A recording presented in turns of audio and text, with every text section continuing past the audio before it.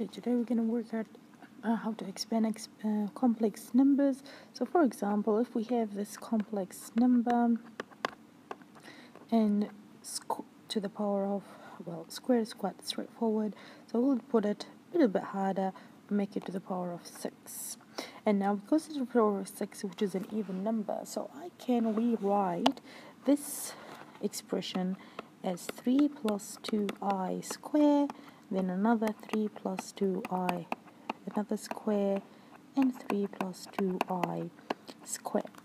And then I will expand each square individually, because we know the shortcut to expand a square bracket, which is square the first one, which is 9, 2 times the last term, and then the first term, which that give me plus a 12i, and then square the last term, and because it's I, so it's I squared is negative, and that will end up with negative 4.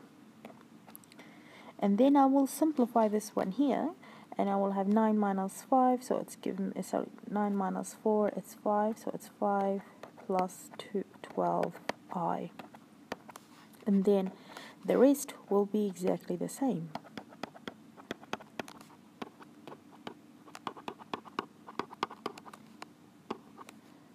Okay, now those two, as they are, same brackets, so I can rewrite them as 5 plus 12i square times 5 plus 12i.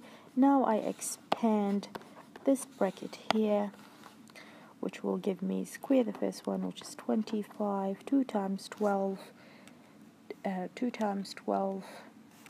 times 5, and that's giving me 120i, and then 12 squared is 144, and because it's I squared, it's minus 144.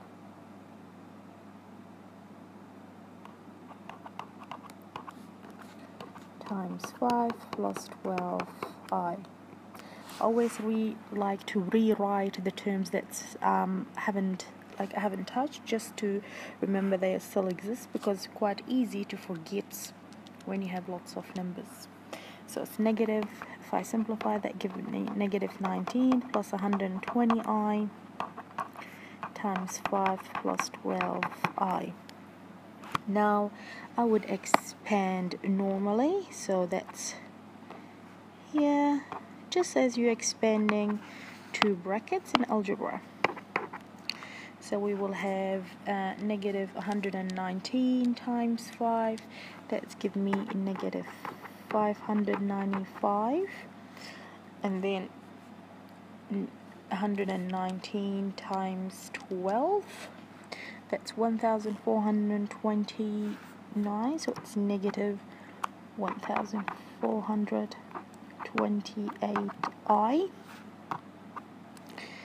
And then I've got 120 times 5, which is 600, so it's plus 600i. And then 120 times 12 is 1440, and because it's I times I, so it's minus 1440. And now I will simplify this one here. So I will have 1000 minus 1140 minus 595, that's give me negative 1735, and then minus 1428 plus 600, and that minus 828i, and that's your answer.